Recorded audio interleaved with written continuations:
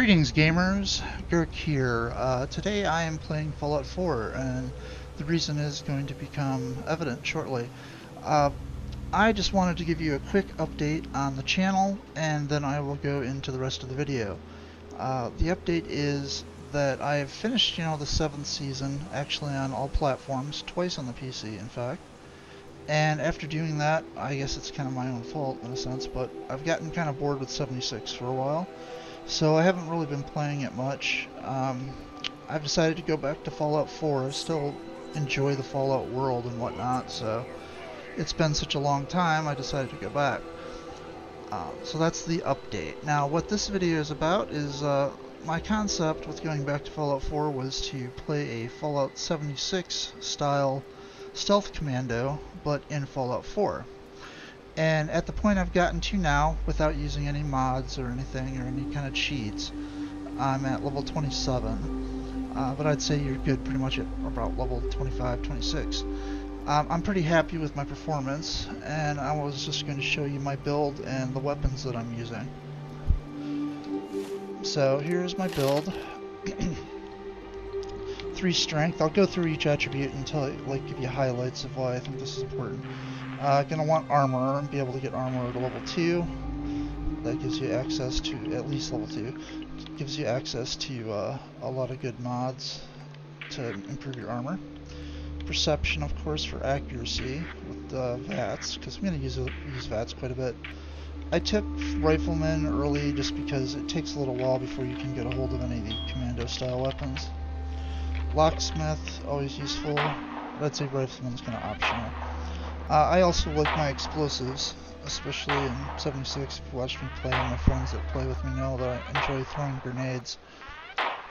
So I have demolitions here up to level 3. Endurance I have at, the other reason why perception is at 10. I took it to 9 and then I used the perception bobblehead that you get early on in the campaign to raise it to 10 so that I could take concentrated fire. And I've gotten it to level 2. I could raise it up again, which I probably will when I get another level up. Let's see, endurance at level 3 gives me, well, I can take Life Giver. You can start pumping your health up more. Lead belly is not so important. Toughness, you can also take that, which is also good, but I'm not worried about those yet. I've been putting my level up points into cap collector just to give myself more caps to buy better stuff and ammo and whatnot. So that's not that important now.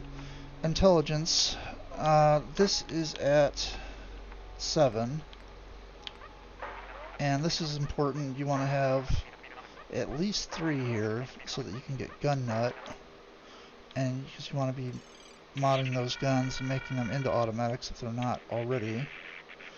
Also science is important for doing some improvements, like if you use power armor, you're going to want to improve your power armor, and also for laser weapons later on, as well as I am using a method of making poison caltrips, so you need to be able to do that at level 6. I'm not using the caltrips as a weapon, but I'm selling them to make more caps.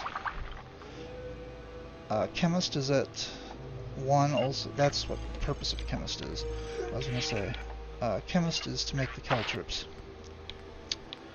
Now, lastly, got agility of 5.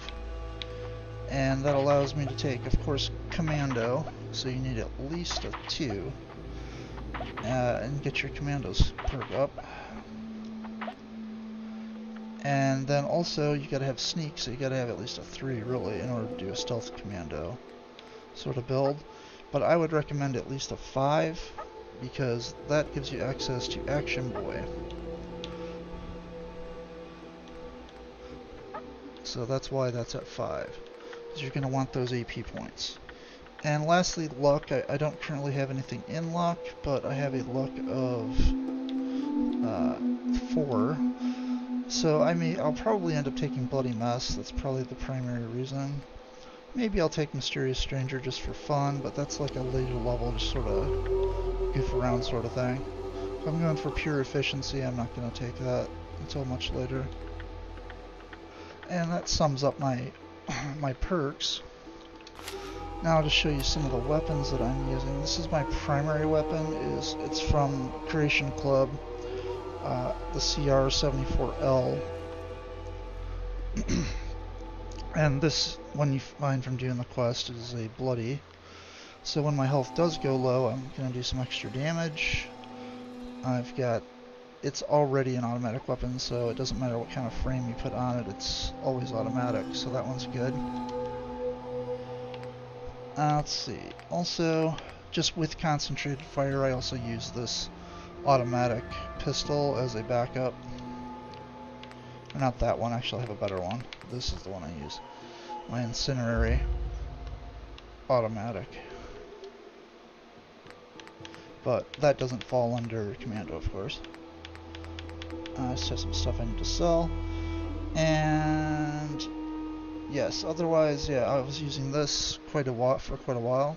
And this is probably going to be one of your first Commando style weapons that you can get together, which is a automatic pipe rifle with a big clip on there. So it doesn't do the best damage though. You can see with Commando perks it's only doing like 20 damage, but it has a large clip and it can put out 48 rounds. It can put out quite a few rounds.